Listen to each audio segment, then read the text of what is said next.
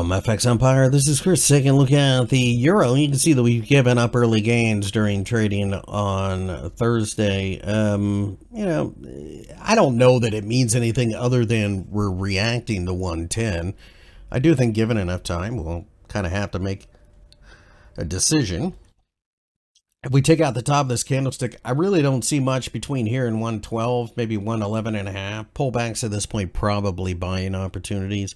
I do think this all turns around eventually, but clearly right now, the market just doesn't believe the Fed. They have no credibility. So there you are.